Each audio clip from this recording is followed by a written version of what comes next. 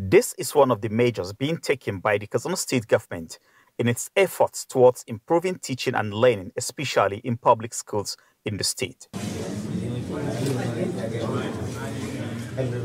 Here, lecturers at the Federal College of Education, Katsina, are facilitating a 3-day training for 1,350 principals and vice principals of public secondary schools in Katsina State. The state's Commissioner for Basic and Secondary Education, Zainab Musa Musawa, stresses that these measures will significantly improve services delivery in primary and post-primary schools.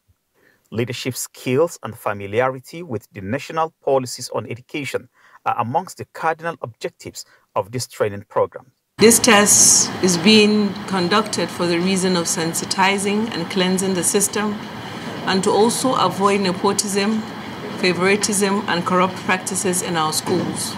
At the end of the training, participants are expected to take a competency test, which would serve as a yardstick for their reappointment.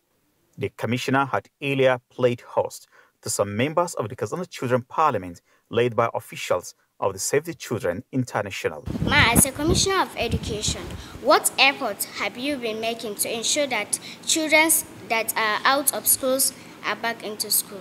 In her response, the Commissioner for Basic and Secondary Education said that measures are being put in place towards keeping the Almajiri children off the streets in Katsina State. Is to bring in a monitoring system where we have state monitors who can help these children to either go to a center where they can learn something, or to even tell them that there's a state law that doesn't allow hawking.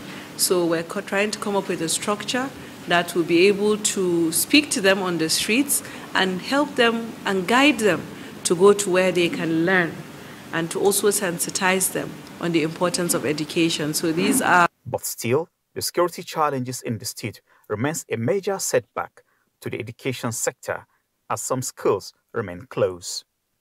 Awal Ibrahim, Arise News, Katsina.